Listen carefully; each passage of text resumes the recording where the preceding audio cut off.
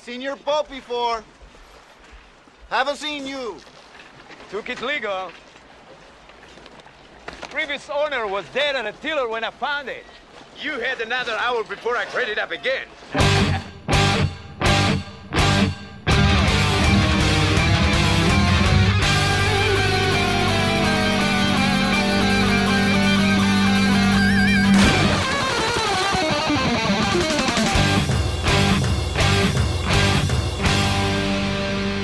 Welcome to the Mad Max Minute presents Waterworld, H2O minutes at a time. I'm Rick. And I'm Julia. And today we're talking about minutes 5 and 6, which begin with lime thievery, and it ends with a drifter explaining himself at the business end of a harpoon gun. When we wrapped last week, we had our eyes on the depth gauge, and I said, I don't want to talk about it this week. I want to talk about it next week.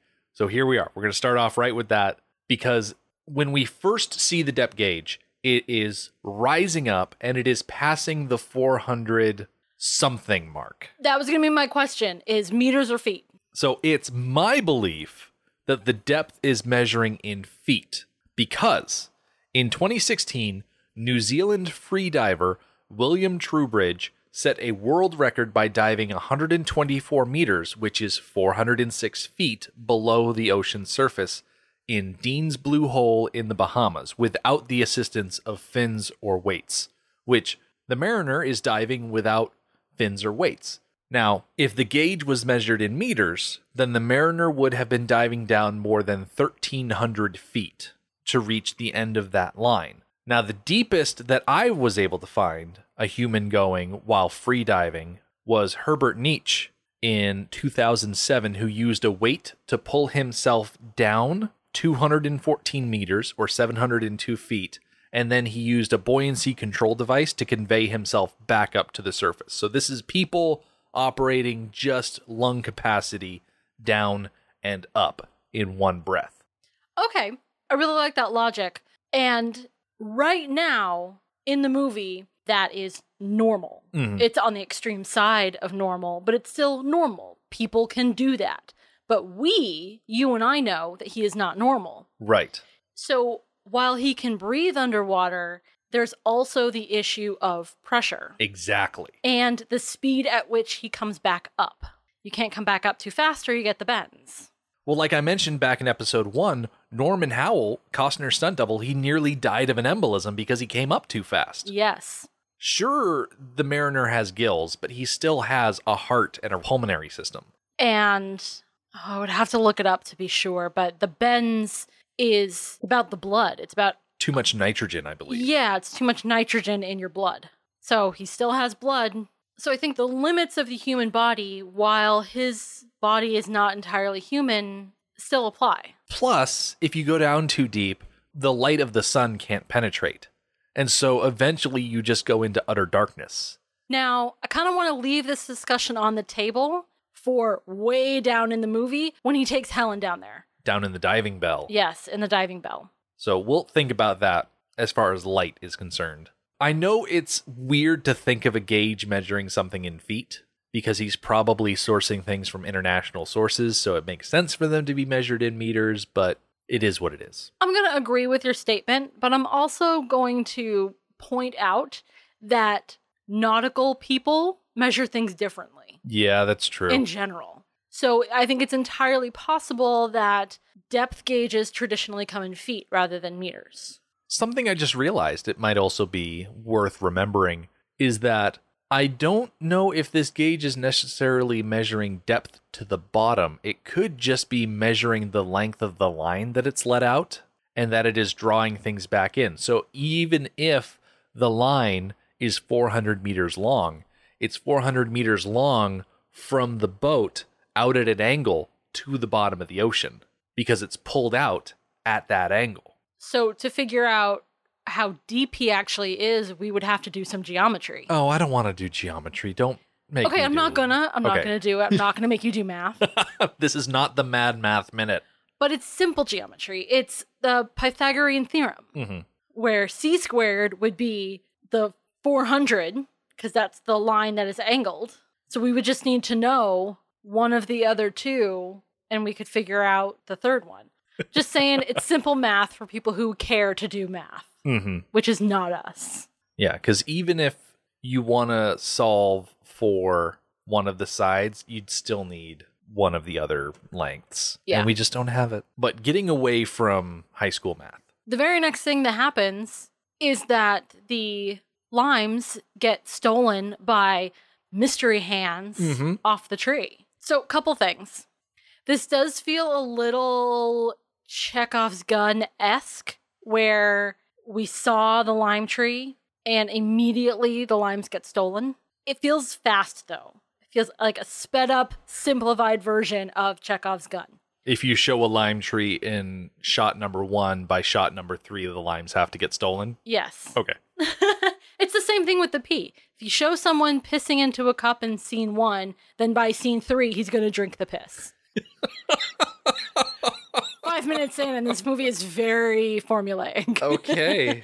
Yeah. But my second thing is, why doesn't he just take the whole tree? Yeah, that's a very good point. If you're going to steal stuff off of a boat and you see a plant growing fruit and the plant is movable, yeah, take why the whole not? thing. Even if you're not interested in cultivating it so that it will grow limes again for you, which is understandable. It's a lot of work, and it could be years before it bears fruit again. You could eat the leaves. You could sell it. That whole thing is full of dirt, which we will see later is very valuable. So there's a lot of value to that tree. Exactly. And he it's not steals bolted just down. the limes. It is not secured to the boat in any way. It can be picked up and moved. Yeah. Unless there's some sort of fastening happening underneath that plant that I'm not seeing. There might be, because it is on a rounded surface, and it doesn't move. Like, it doesn't fall off. It wobbles some, but does not fall off. It is a weeble. So I suspect it might be chained down. Now, at this point, seeing another pair of hands, we were not shown that there was specifically someone else on this boat before the Mariner went under the water. So, first-time viewers can very easily believe that, okay, this is someone who should not be on the boat. This is a lime thief that has just come out of somewhere. It was very well telegraphed to us that he is alone. We would have seen someone else during the sequence where we were just fading between shots. But what we weren't shown is the surrounding area. I think it was Wendover Productions did a video about how far you can see. Yeah. And the average man at like 5'8", we're talking like a couple of miles, like 3.5 miles is the like average that you can see. So increase that maybe because he's up on top of the boat. But this mystery person didn't actually have to be that far away to be out of sight. There are additional factors like the height of his boat for like his sail to be seen. But I think all told, it's not going to be much more than, I don't know, maybe 6 or 7 miles away. So well within the possibility of sailing up on this situation where they were far away before he went into the water, and then there's plenty of time for them to sail up. I find that very plausible. There's a time frame that we just don't know that we're going to have to deal with. Yeah. We cut underwater real quick to see that there is a lifting bag pulling a bunch of stuff in a cargo net. The lighting underwater does not do a good job of showing exactly what is in the bag, but I also don't think we really see this whole net get pulled up in later chunks of the movie. No, and correct me if I'm wrong, but this bag is an issue coming up in the next few minutes, correct? Oh yeah, the lifting bag Yeah. is the whole reason that we see the boat transform. Whatever he went down there to get is getting hauled up by this bag. Okay, so his haul is in the bag. Right. But as he boards his boat, he throws a pair of ski boots on ahead of him. So they weren't in the bag. No, he probably brought them up himself because as the bag breaks the surface, if you look in that shot off to the left, you can see little splashes of him surfacing and throwing boots up onto the Trimaran. So he probably found them separate from the bag after he'd filled it.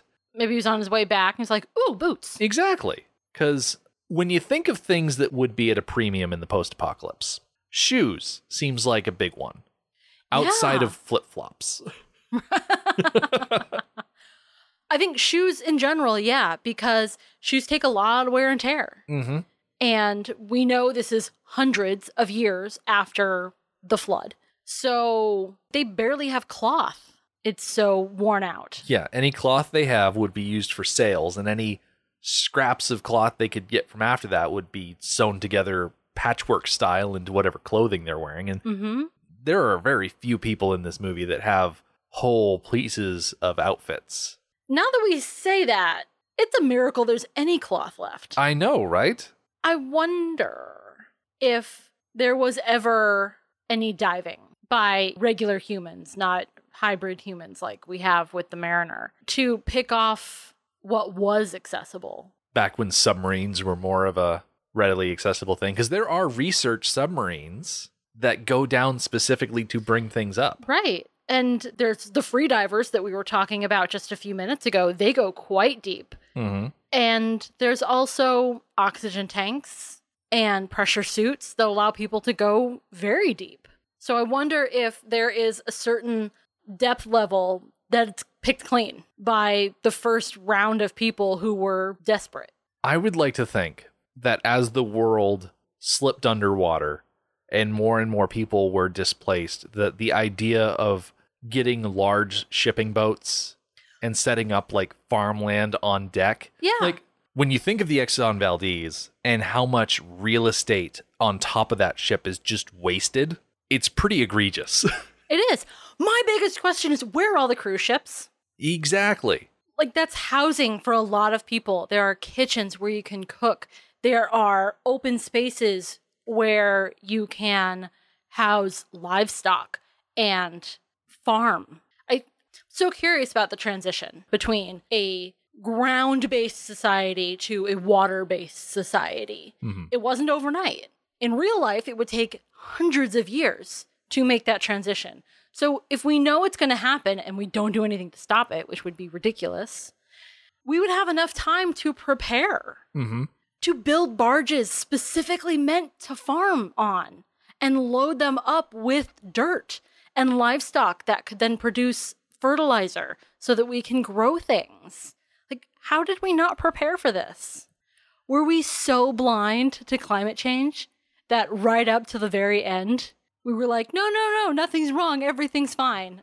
Oops, there's no land left. That's the wisdom of setting this movie an indiscriminate amount of time in the future. It's just like the first Mad Max movie where it says sometime from now. Yeah.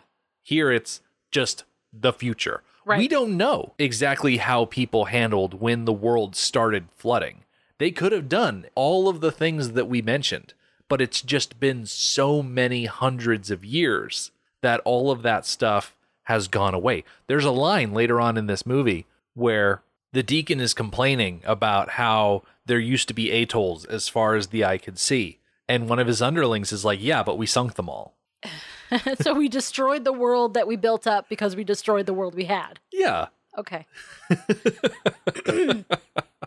And another thing that points to a significant passage of time is that the Mariner has gills. Exactly.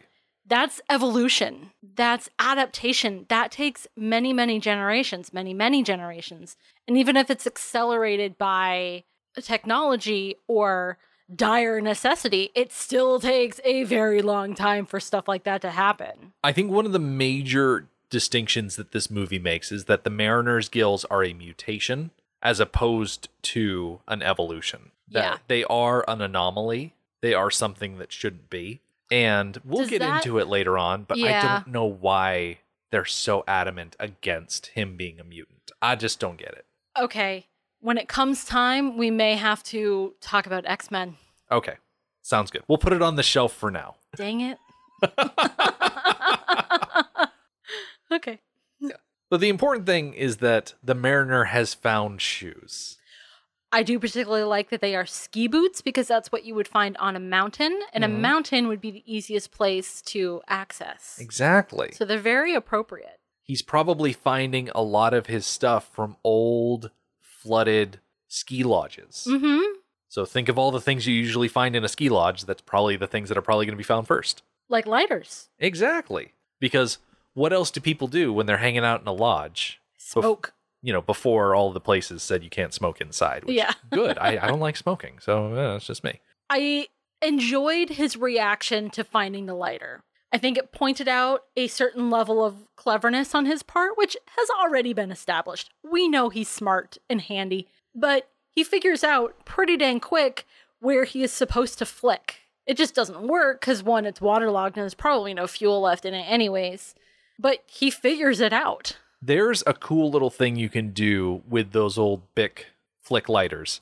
You can take apart the top, and there's the striker wheel, and then there's like a little piece of flint that is spring-loaded to go into the striker wheel. Is you can take that piece of flint and that striker wheel, and you can make yourself a little fire starter by just taking those two elements and fastening them to a different housing, so that you essentially have this little stick, and you just have a strike wheel to produce sparks to light stuff with. I saw an Instructable or something like that. Yeah, how to repurpose a lighter. Because I was trying to figure out, okay, what is this part called? And where exactly is the flint on a striker wheel? I think it's called a spark wheel instead of a striker wheel. I'm probably calling it the wrong thing.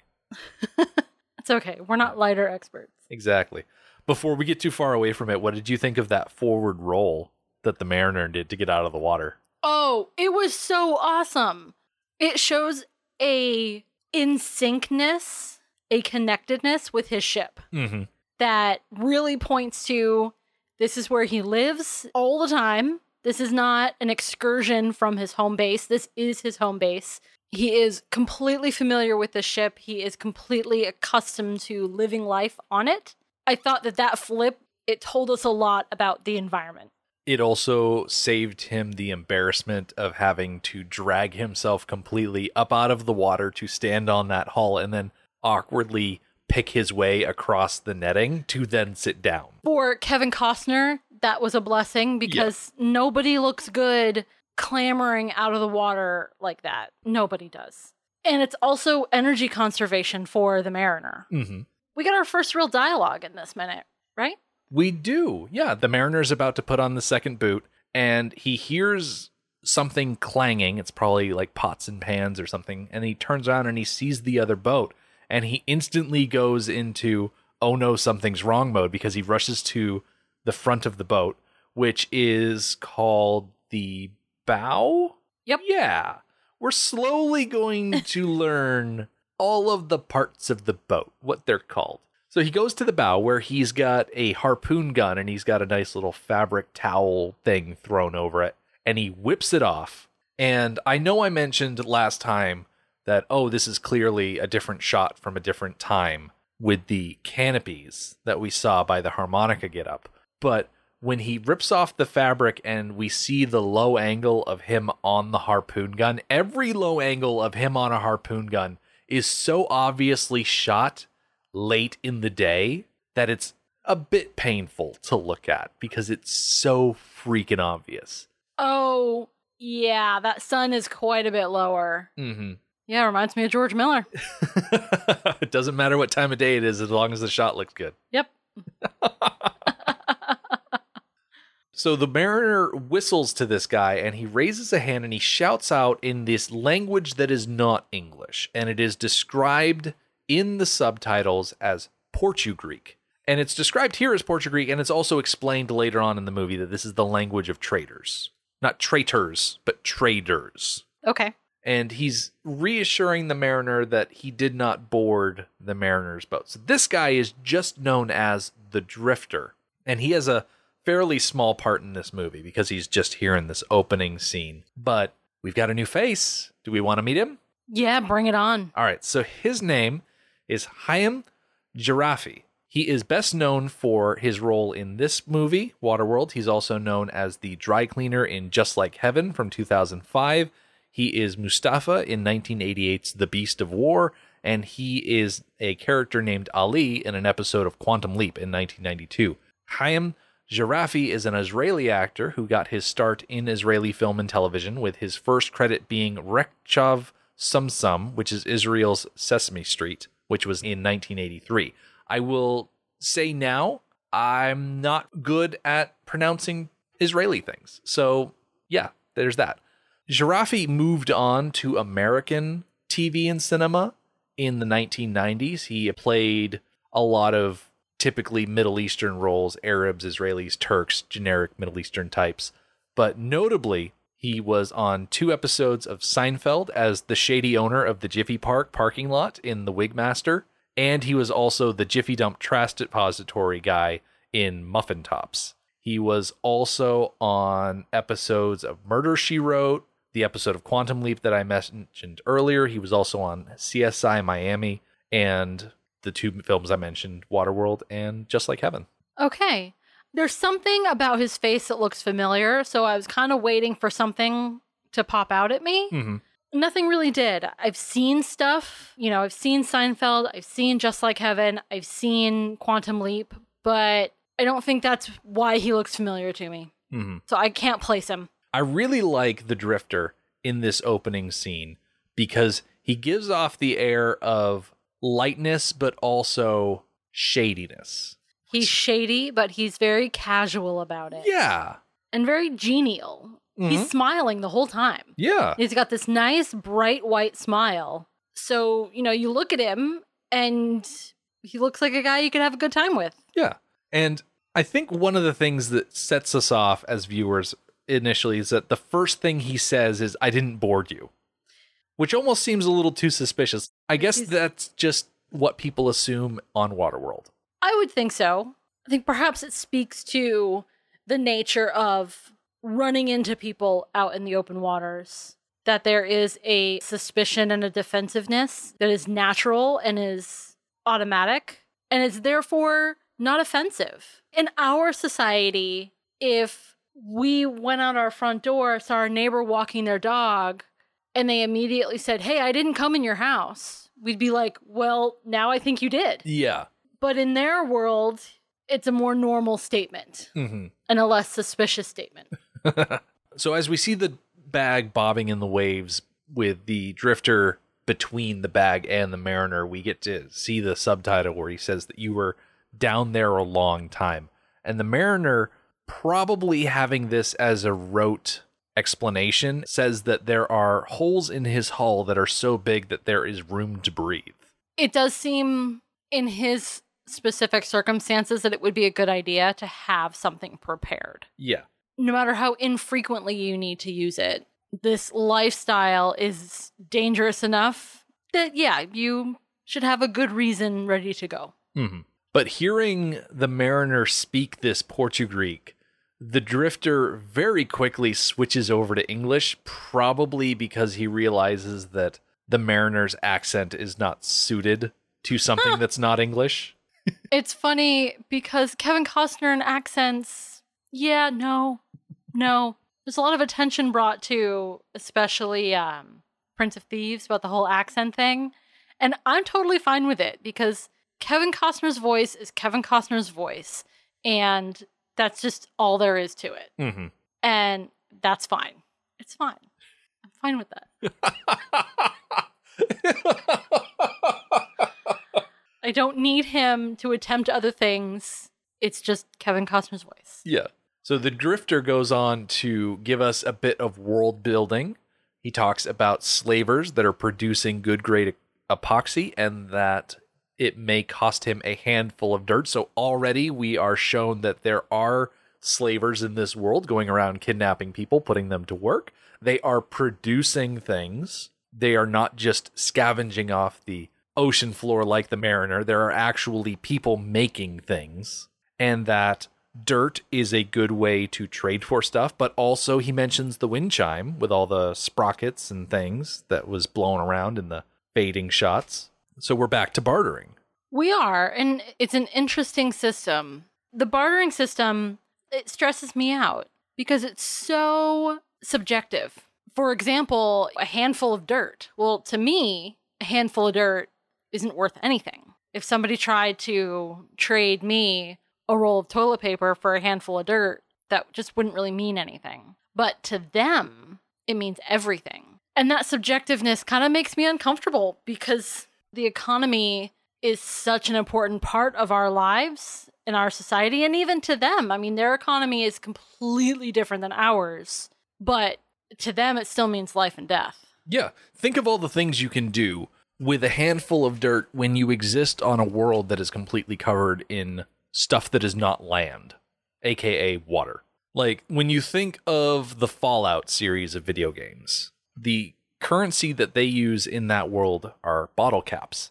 And the way they came about that system is that one bottle cap would equal one bottle of water. And so it's a water-based currency system. And over time, they just got to the point where instead of trading bottles of water, you just traded bottle caps to represent that value. Interesting. I never knew that. Yeah. Interesting. You and I have been on a binge of watching Community. Mm-hmm. There's an episode that is centered around chicken from the cafeteria, and everybody wants this chicken, and there's never enough. So the study group takes over the production of the chicken. So they control that, and they begin bartering this chicken for other goods and services. Mm-hmm. So if you don't have something that they want or need, you don't get chicken. Yeah. That makes me so nervous. That you just won't have something to barter with? Yeah, that I won't have anything to barter with. And in that case, it's chicken. Who cares? But what if it were something more important? What if it was clean water and I don't have anything to barter with? Yeah. Then I'm going to die. This is why it stresses me out. Well, this is why I don't want to survive an apocalypse. capitalism in general is a stressful situation. It is. Yeah. And speaking of stressful situations, the Mariner is incredibly stressed out by this because he does not trust this drifter at all. He's asking him, what are you doing here? And the drifter says, just waiting. And he starts preparing to sail.